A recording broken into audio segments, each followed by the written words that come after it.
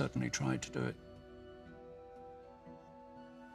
What determines my choice in working with the cinematographer is a sense that what that person is providing is something special and rare, something which is unique. I think that that, in some ways, defines my relationship with any talent, that I want to sense that what they're bringing is something which is very particular to their own sensibility. And I've had the privilege of working with Paul Sarossy on most of my features, and we've had a collaboration for 20 years.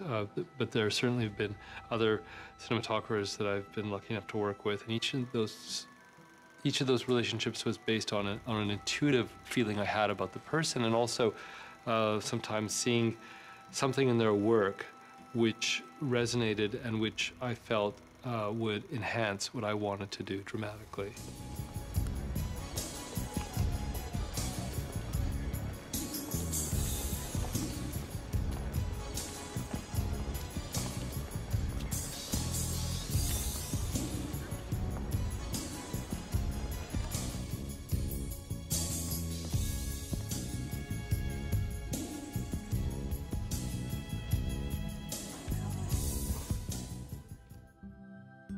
Each project demands an approach individual to itself, and so I find, just from a philosophical point of view, if you impose something, impose a look onto something, you are a bit resisting the material, the drama of the script.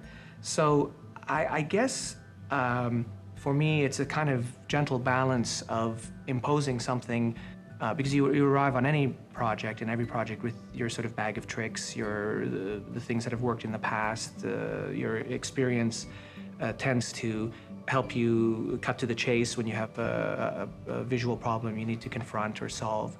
And yet, I fear that your approach to solving a problem, whether it be lighting or composition, it runs the risk of being dead if you don't try to approach it from the perspective of, well, I've never seen this before.